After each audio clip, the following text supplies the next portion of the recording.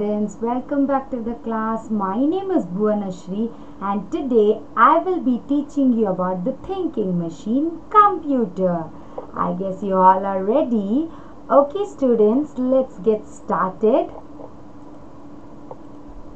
What is a machine? Do you know what is a machine?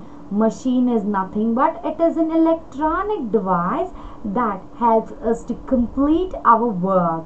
And we can say that machine makes our work easier, faster and accurate.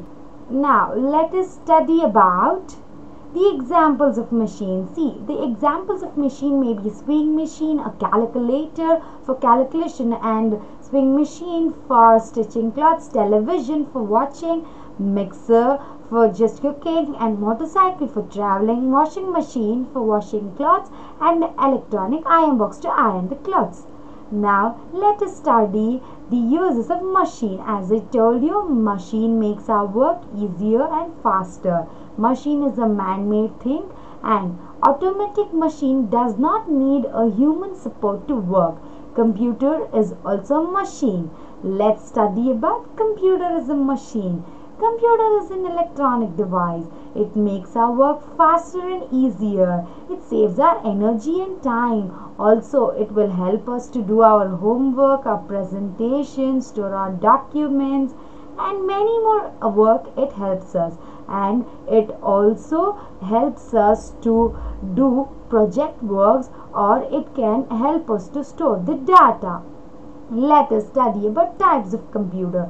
There are 4 types of computers, that is personal computer, laptop computer, supercomputer and Apple Macintosh. Let us study about them one by one. What is personal computer? Personal computer is nothing but it is the multi-purpose device that is used in homes and schools widely. These are also called as PCs. Desktop and mini computers are also the variety of PCs. Laptop computers are the portable devices that are usually used in a working environment. It usually looks like a notebook, and the laptops are used in convenience in the spaces like aeroplanes, libraries, temporary offices and meetings, even at temporary spaces too. Sometimes people working in home also use laptop. Let us study about supercomputers. Supercomputers are very powerful. They require huge space to be kept and they play vital role in scientific weather forecasting and climate research and engineering work. Apple Macintosh. Apple Macintosh works on a different software. They have a different set of working operation. Also, they were the first who introduced GUI, that is the graphic user interface.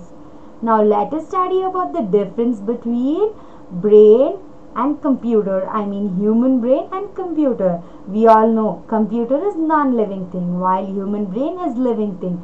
Computer needs electric supply to run, while human brain needs oxygen, it needs food, it needs water. I mean in general human needs that. Also, computer works very fast with input and output. It gives us accurate results while human brain isn't that fast compared to computers.